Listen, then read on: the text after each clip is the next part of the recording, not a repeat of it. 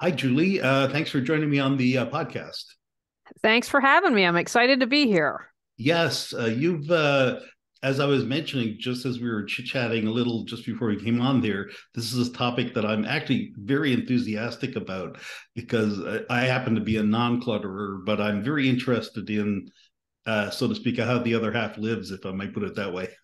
Hey, a lot of times, especially in households, you have someone that tends to be more organized and clutter free and someone that's not. So it's, I think, a really important topic. Yeah, no, I'm very interested, and you've written a whole series of books now on the topic. You started off with, as far as I could tell, I read part of the original book. You also have a workbook, and then you had a book, at least one book of sort of tips, cluttering tips as well. And I think you have calendars and things like that as well, right? Whole kind of product line, as it were. I do. So I have books that are based on my podcast, Clear Your Clutter Inside and Out. And then I created a whole journal prompt series because we all have the answers within. But how I did it is kind of explain this is how to answer. And then another step that I added is after you've answered the question, take out what's most important from that. And then I explain here's how you can reach your goals and move forward and set up an action plan. Because it's great once we have the information, but awareness plus action equals change. We have to have both those parts to change our lives. No, and I had some comments about that. That's very well put. The first thing I want to ask you, though, is do you hear back from readers or listeners to your podcast that you're helping them make a dent in their belongings and things Yes, like. and it's makes me the most happiest when I hear that I've helped change lives. It just that's what it's about. We all have gifts to share, and so I view my role as supporting people. When they clear the clutter, they can focus on what matters most. The other thing, and I have some more. This is kind of a devil's advocate question in a sort of way. Do you think there are cases where clutter is just fine? Where someone says, as long as if I can find my car keys and I know where the fridge is, I'm good to go. Or is there some, or is that not the case? Is clutter inherently in its nature something that is a bad thing for someone? That's a great question. I've never been asked that. So what I would say, it depends on what amount of clutter works for you. Do you know what I mean? My house isn't perfect. I'm not Martha Stewart, and I don't strive to be that way. So I think if you can find what you need when you need it, do you feel peaceful when you walk into your home? Is it causing conflict with you if you live with other people? Those are the kind of questions that I would say ask yourself, and then you can determine what is it a problem or isn't it. And I broaden my definition of clutter, so we all have clutter, because for me clutter is in the inner and the outer world. So you can have spiritual, emotional, relationship, health clutter. Everything potentially can be clutter, so I don't want people to just look at the physical stuff. Does that make sense? Yes, and I saw that from your book, and I wanted to ask you more about the physical and the spiritual and those sorts of things. Yes, I hear what you're saying. Technically, then the answer to the question that I asked is there might be cases, you could imagine cases where if someone has clutter and maybe a lot of it, but it's not interfering with their lives or their relationships or anything, theoretically that might be fine. Yeah, I would say theoretically, we talk about awareness. Like, are you really aware? Is it true that you don't have clutter? Is it, you know what, I don't want to deal with this, so I'm just not going to pretend that it's there. So I think that's important to take into account as well. That's actually an extremely good point, right? Someone could easily come to the conclusion that, oh, there's no problem. No, as people Yeah. do with their emotions often as well. As I mentioned to you briefly when we were chatting before, just before we came on, I'm a minimalist myself. So this is a topic I truly do find really fascinating. I was a big fan of those hoarder programs. I Hmm. just, just sort of seeing that. And for me, there's at least three reasons why people hold on to things when, if you look at it, I don't know, scientifically, so to speak, there's no reason to. One is that, and this, my mother falls into this category. There might be some use for it in the future. So she's a like a the grand generation before the boomers, that saved everything, Yeah. that kind of thing. So it might come in useful. These tea towels that I have may be useful 20 years from now. Another one is sentimental value, and Mm-hmm. maybe people. I even have, and I'm pretty strict with my minimalism, but I even have things that if they didn't have sentimental value, I would have them. I'd toss them away. And the other thing is that there's a kind of an obligation one as well, I think, where someone will keep because their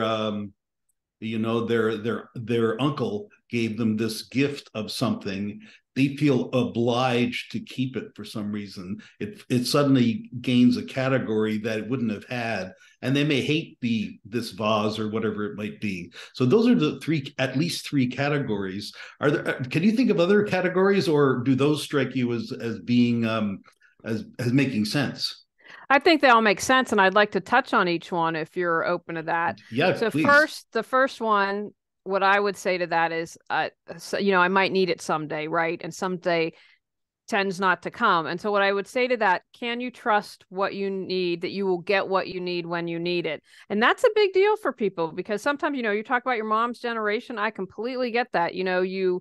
If you've gone through poverty, if you've gone through war, you get that you don't waste, not right, waste not, want not.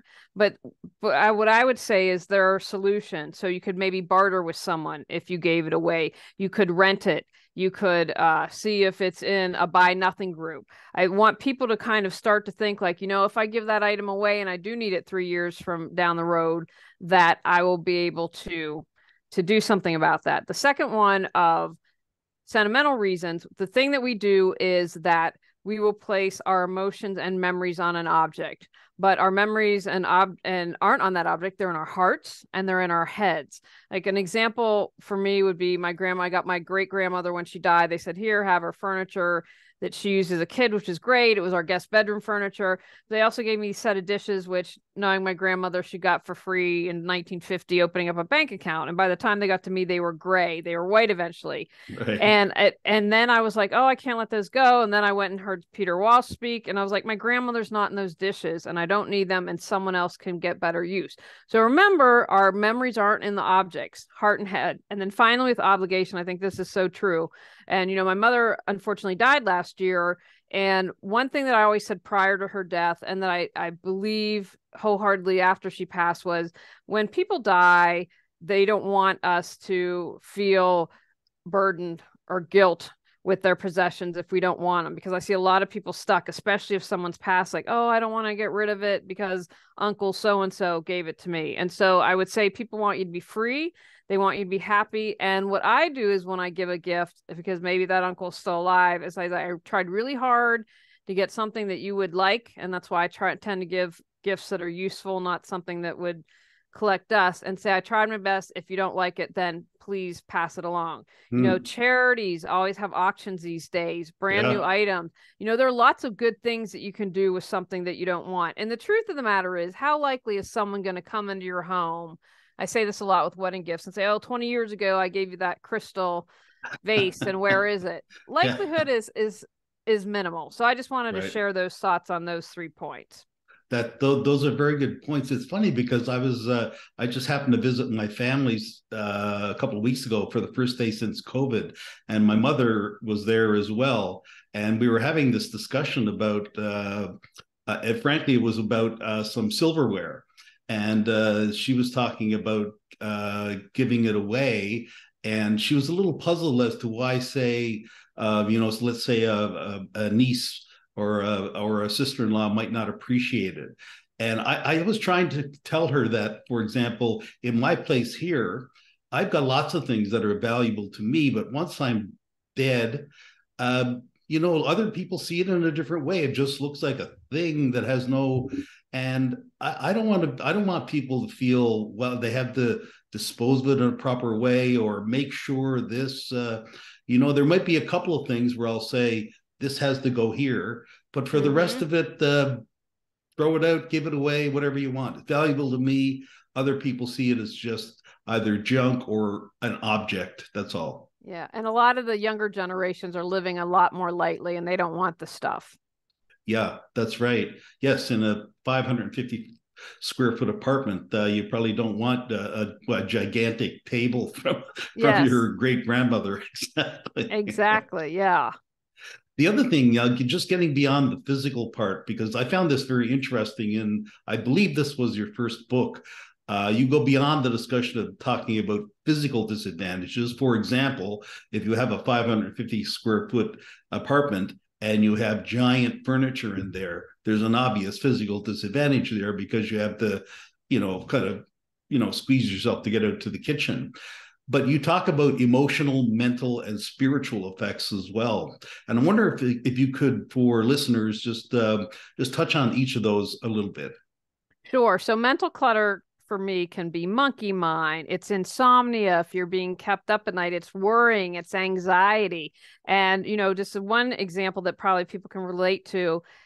If you have mental clutter, clearing your desk, and that's how I talk about how the physical or the inner and the reflects the outer and vice versa. So if you clear your desk, you're going to help clear your mind. So that's something that's why I was like, at the end of the week, if you don't do it at the end of the day, clear your desk to help clear your mental clutter. But if you're having anxiety, one thing that you can do is a lot of times when we worry or anxious, become present, right? We can't change the past. I've tried really hard and I can't change the past, and I can't control the future. Some things are within my control, Mm-hmm. but not everything. But when we are present, that is our point of power to change. So if ever you feel yourself starting to get mentally overwhelmed, stop, take a deep breath, and become present as much as possible and say, okay, what do I need to do right now? What can I do in the present moment? So like, for example, if you're like, oh my gosh, I'm worried about retirement, I haven't been saving. Don't spend your time worrying, become present and say, okay, I'm going to ask Sue, who knows a lot about money. I'm going to talk to HR on Monday about our retirement plan at work. I'm going to go from Starbucks 5 days a week to 1 day a week. So in that present moment, you can create a plan that helps alleviate your anxiety. Right. And the spiritual effects as well. Like, do you sort of lump those all together in the same sort of thing? You have the spiritual, the physical on one end, and then the mental, spiritual, emotional, the sort of the other. I see them all separate, really. Now, someone might disagree, and I might say, for example, forgiveness to me is if you're unable to forgive or if unable to have gratitude, then that to me is spiritual clutter. Someone else might say, oh, well, maybe I'd consider that emotional clutter. For me, emotional clutter is being angry all the time, when you're jealous, when you have those knee-jerk reactions, instead of getting centered and taking a moment and taking a deep breath, and because a lot of those knee-jerk reactions are from the past. Again, how do we get present? If we were hurt 10 years ago, it doesn't mean that this situation means that we're automatically going to get hurt again. So I see them as different categories, but they all, in my opinion, overlap and affect one another. So as you clear your spiritual clutter and are able to have more gratitude, I believe that helps your emotional clutter, because you can't be jealous and have gratitude at the same time. You can't Mhm. hold those two opposing thoughts. So as you are able to have more gratitude, then the likelihood of you lessening being jealous will increase. Right. I want to ask you a couple more questions, but I did want to bring this up because I noticed there's some really, I thought, very short, but very important messages and a couple of epigraphs to some of your chapters. And one that really struck me was what you collect reflects what you feel is missing from your life. And I wonder if you could just say a little bit about that. I'm not quite sure I know what it means, but I think I know what it means. Okay, well, that's a great question. That's one of the things that I'm truly believe is important with your physical clutter. So I'll use myself as an example. So when I was living in Los Angeles, I was a victim of a violent crime. And after that happened, the first thing I did was I found an angel and I put an angel over my door. So for me, angels represent love and protection. Now, I wasn't consciously aware of this, but Mm-hmm. and then after that, I started to collect angels. And what I was doing was trying to love myself with physical items and protect myself. And then I was reading a book on feng shui one day, and it talks about that. It said, what you collect, what is it that you feel like you're missing from your life? So I felt I was missing love and protection. So I wanted to surround myself with physical items. And so if you collect a lot of things, and that's where I encourage you, dig a little deeper, ask yourself some questions. What need is it you're trying to fulfill? What do you think's missing from life? Does that make it a little more clear? Yeah, I see what you mean. The Angels example is a good one. And I think I've seen I mentioned to you, I think I've binge watched over and over again those hoarding shows, and that issue would come up a lot. And speaking of that, that's actually was my final question I wanted to ask. When does I mean cluttering is bad enough, if I can put it that way, as a thing in itself, but when does it start, or why does it start, or with whom does it start to cross over and become an outright psychological problem like hoarding? Well, there are definitely, I'm not trained to work with hoarders. So there are people that have special training on that. I would say, I'll share this example. When I was first starting my business, someone heard me speak and then they hired me and I walked into the house and I'm very like, this is what I'm about. Like, I'm not someone who's going to say, oh, I can help you when I can't, because that doesn't do either of us good. So I walked in the house and the first thing out of her mouth was, I don't know if it's a national hoarding site or whatever. There was a hoarding site. And she said, it says you're a hoarder if you have from the wall 16 inches of clutter, and I only have 15 inches out from the wall. Now, in my definition, this was a hoarder. And so, I think that obviously there's a psychological issue going on. In my personal belief, everything happens in childhood, although you could have a trauma as an adult and one response would be to hoard things. So that's Yep. when, you definitely have a mental illness going on. It's super important if you have a loved one that's hoarding that you work with someone who is trained to handle that. I'm not. So if I ever get anyone like that, I have someone that I can refer to. But I think that that's really important. One of the worst things that you can do is start throwing things out or taking them away, because that's, I don't want to say taking a blanket away. That's the best analogy I can come up with in the moment, but there's a security, there's a mental reason around that. So you want to make sure, be very careful with that. I would say the majority of us have clutter.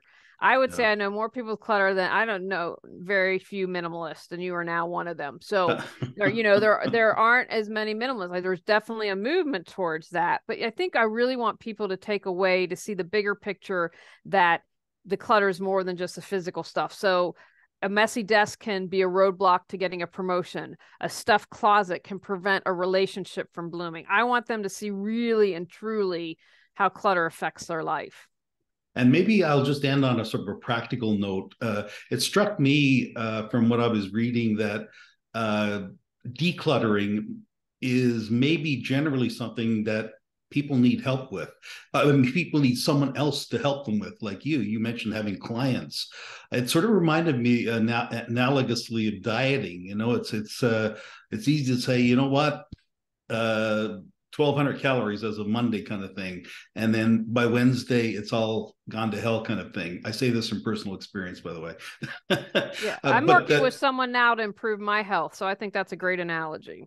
do you feel that way that for most people who are cluttering and for whom it is having those spiritual and mental and emotional effects that you mentioned, that a kind of help from someone professional is really their best strategy? I would say so. Now, there are people that are really motivated. Like, I've worked with a couple clients and we've had one session. They're like, okay, I've got what I need. I can continue on my own. And I think that's fantastic. But, I'm getting support with my health right now. I can't do my taxes. I would be in jail probably, because I have no clue. I'm not a numbers person. So I hire someone to do that. So I look at that as the same way. You wouldn't, if you're not Yeah. an attorney, you would hire an attorney to do something legal. I view it as the same way. And I think what's most important is having someone who is non-judgmental and supportive. Sometimes the issue is when people have their friends help, their friends are like, let's just throw it all out, or they become judgmental, and that kind of sometimes makes it worse. Yeah, judgment or making snide comments about you. Yes. You kept this all these years, that kind of thing. That's not Yes. helpful, right? Yeah, it Yeah, isn't. yeah. Anyway, thank you very much for this. As I say, it's a topic I'm super interested in. And